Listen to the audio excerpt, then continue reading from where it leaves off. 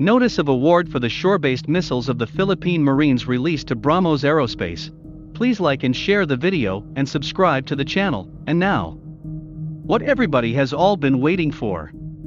The Department of National Defense just posted on their website the notice of award for the shore-based anti-ship missile system acquisition project of the Philippine Navy that was released to the Indian company BrahMos Aerospace Private Limited last December 31, 2021.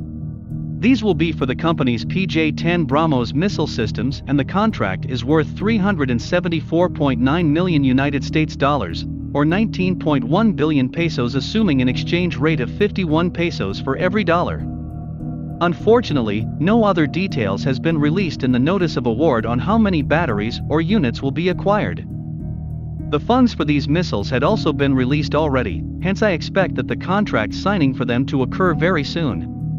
The Indian press reported that a team from the Philippine Navy visited the production unit of BrahMos Aerospace in Hyderabad, India in early December 2021 as part of the acquisition process for the missile. They also said that the export version with a range of 290 kilometers will be the one provided to the Philippines. Each PJ-10 BrahMos missile is 8.4 meters long and 0.6 meters in diameter. It weighs 3,000 kilograms with a 300 kilogram warhead. The missile has two engine stages. The first, or initial stage, is a rocket booster to launch the missile and get it to a high speed. The second stage is a Ramjet engine which sustains the missile while it is in flight.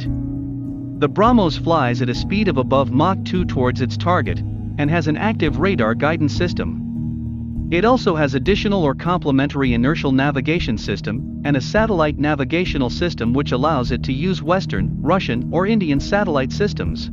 Thank you for watching the video. I invite you again to like and share it, and subscribe to the channel.